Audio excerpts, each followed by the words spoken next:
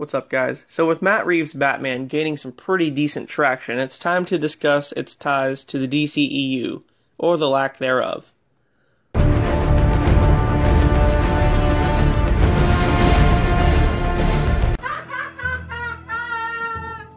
So as we know, Fleck has dropped out of the role that was meant for him way back in the Batman vs Superman days, which I thought would give us a Jason Todd story. But now, we've learned that Robert Pattinson has taken over as the Dark Knight. And I have theories. So it's been said that Joaquin Phoenix's Joker isn't tied into the DCEU. Well, that may be a lie. Let's look at how it could be.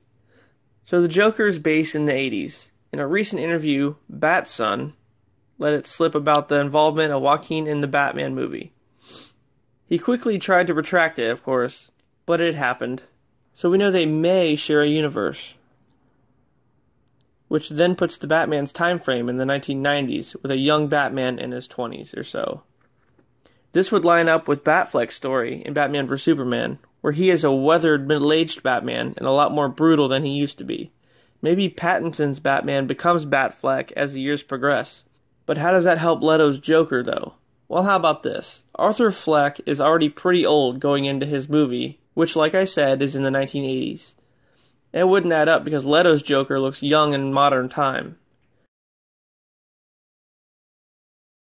So I think Leto may be a copycat Joker, or maybe even Fleck's son? Maybe Battinson kills Phoenix's Joker in the Batman movie, not only drives Batman to become darker, but it also inspires a new Joker to emerge. If they went with that damn Jason Todd idea that I keep harping on, it would give the film a big motive for this.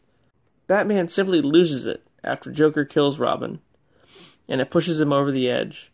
With that, I will say whatever comes up in The Batman, it will be an amazing film, regardless of the plot. So far, we have Pattinson as Batman, Elsa Gonzalez as Catwoman, Jeffrey Wright as Gordon, and Jonah Hill as either the Penguin or the Riddler. And don't forget, Joaquin Phoenix's Joker comes out this October. Alright guys, that's all I got. See you later.